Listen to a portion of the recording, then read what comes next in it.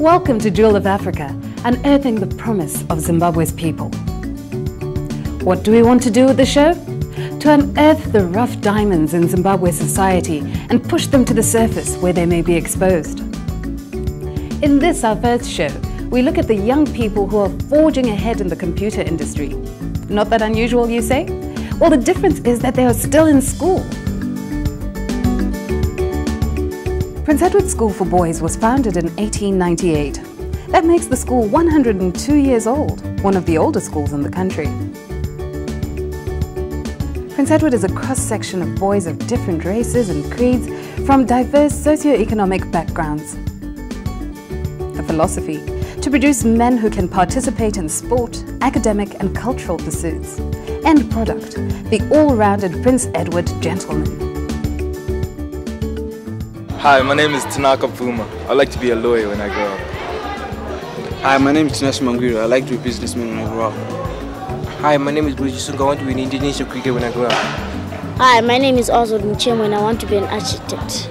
Hi, I'm Basil. I want to be an accountant when I grow up. Hello, I'm Farai Shava. I want to be an architect when I grow up.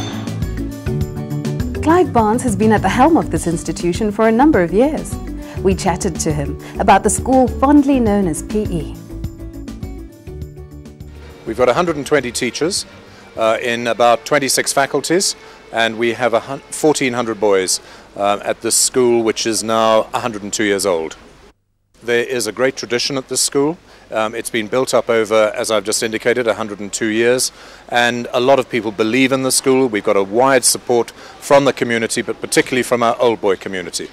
John Bredenkamp has put back into the school since centenary a large sum of money which has enabled us to realize one of our centenary dreams, and that is the Computer and Music Center. Already we've got the widest curriculum of any school in the country, but we have for some years now dabbled with computers and music, and we've now got the wherewithal to really develop computer awareness and a feeling and understanding for the other side of man's nature from computers, and that is music. The reason we put it in place is because that is the direction that the whole world is taking. This is, as we know, almost a global village now that we live in, and part of that global village is the information highway. And here at Prince Edward School, we've been most fortunate to be given the opportunity to have 65 of the most up-to-date computers in the world. They are in every way modern, entirely modern, and we can teach every facet of computers on those machines. I think our sportsmen are better known. Nick Price, Graham Hick, Mark McNulty, those sort of people are better known because of the sort of pizzazz of sport. But we've produced a lot of academics here. Prince Edward, in fact, has the most Rhodes Scholars of any school in Zimbabwe, now 45. In fact, we're the third largest school in the world for Rhodes Scholars. And I'm hopeful that we'll continue to produce boys of that academic ability through this particular centre that we're looking at here. Neil Hamilton Brown is the Director of Computers at Prince Edward School. He tells us a little about the John Bredenkamp Computer and Music Center and about the two bright jewels who caught his eye. At the present moment, all boys at Prince Edward in Form 1 and Form 2 actually do computer courses. It's part and parcel of the curriculum. They do computer classes 1 hour per week for the entire year. Form 3s and Form 4s, we restricted it to the A streamers who actually do it as part of the computing science O-level subject. Upper 6 boys and lower 6 boys, they do computing science A-level, and we've got 2 classes of about 40 boys who do the International Computer Driver's License, which is a commercial computing course. The 2 exceptional students at Prince Edward are Daniel and Keith, both who are doing Upper 6 computing science at A-level. Both have just completed their A-level projects and both are expected to do extremely well.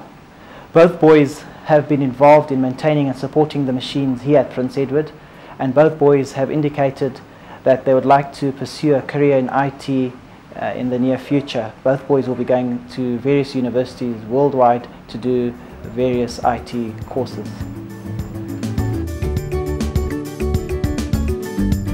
Keith Manungo, born in the United States of America, and Daniel van Esvergen, born in Zimbabwe. diverse backgrounds but joined by two factors: Prince Edward School and their love for computers. Come with us now as we talk to our jewels. I enjoy computers because you can do so much with computers. You can program, you can do games, you can play games, you can create a lot of stuff on the computer. How I got into computers is that my mom had a small laptop computer and I used to mess around with it. Then in the end I just started knowing how to go about things, so I think that's how I got into computers. The internet is very easy to use, you know, anyone can learn how to use it. I think programming and internet, just networking, I think that's my specialty. I've read a lot of books on networking and I think I know a lot about networking and programming, so I think that those two are my specialities. No, I think everyone should have equal access to computers. It shouldn't be for the privileged few. Everyone really should have access to things like the internet, email, everything. I think people really should get to have computers. I think that's something the government should do in our rural schools and other urban schools that don't have computers. I think my dreams for the future, I think for the near future, I want to go to university, get a degree in computers. Then after that, I think starting up my own computer company I think those are my dreams.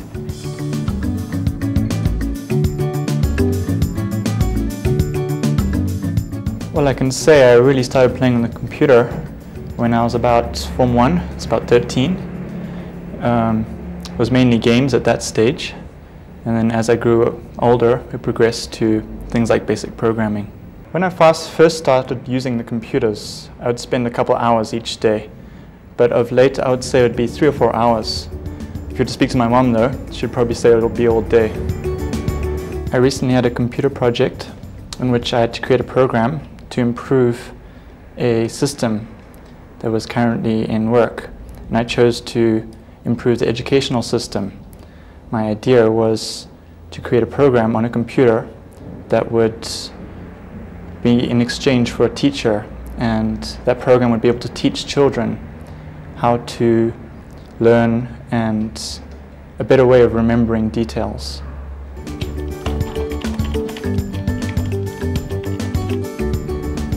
I think the future of computers for most of this generation is they really have to get to know how to use computers, because in a couple of years' time, not even decades, a couple of years' time, everything is going to be based on computers. Every component that you can think of will have microchips inside it. And I really think people have to come to terms with this and get used to the technology. We are very fortunate here at Prince Edward with the facilities and computers we have. We've got 65 state-of-the-art Pentium machines.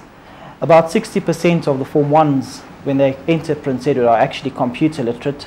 Many of them tend to have machines at home.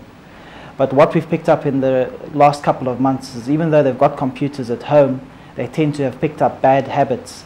For example, they don't use the keyboard correctly, or they misabuse or damage the mouse when they actually use it. And therefore we have to introduce them again to basic computer concepts and components, so that the time they get to Form 2 they are efficient and they can use a computer and keyboard hardware competently. So for those future computer whizzes out there, what's the best way to start? I started with computers when I was quite young through the lure of games, and I think that's the best place for any kid to start, is playing games on the computer. But I think you have to have an adult nearby to lead you into something more technical like programming. And I really think experimenting is the key to any person who wants to learn how to use a computer properly. Playing games is very useful to those people who've never used a computer before, simply because by playing with a keyboard and a mouse, you find that a lot of people tend to lose their fear about computers and no longer treat a computer like a fragile vase. By playing games, you can increase and develop your mouse skills, as well as you can learn your keyboard, as well as you have to be able to access the program as well as close the program, which are basic concepts which you need to know whilst you're working on a computer. One of the tragedies of our jewels is that they usually leave the country, increasing the brain drain in our industries.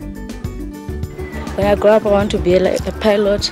I want to go overseas and doing whatever things, and I enjoy flying in the air. When I grow up, I want to go to England and I want to travel as many places as I want.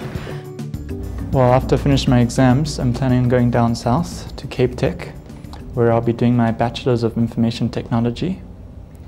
And after I've completed that, which will probably be 4 or 5 years, I'll be probably heading over to the States to find a job in IT management or systems analysis. I think of leaving Zimbabwe because there are standards in other countries, especially down south, that are much higher than I'd be able to find here. For example, University of Cape Town is world-renowned, and the quality of education there is very high. And then there's also the factor of finding jobs. It's very difficult in Zimbabwe at the moment, especially in the field of computers. Before we go, we asked the other young men from Prince Edward what they thought about computers in general. The world is full of computers, and to get a job, we'll need to be able to use computers. So I think if I start learning early, I can become good enough to get a good job. In this world that we live in, you need to know a lot about, you need to be computer literate in order to get certain good jobs. Without having knowledge on the computer, you can't really go far in life. I think the benefits are that you build a solid foundation for your future, like when you're applying for jobs and etc. and all that. So I think if you get more knowledge now, your brain will be more exercised and it don't be as hard as it is when you can apply for your jobs. Well, after I leave school, I would like to be more involved in a computer job, because it's the only job that will earn you a solid amount of money nowadays. So that's about it. That's it for our first Jewel of Africa show. Join us next week when we continue in the 4-part series, Jewel of Education.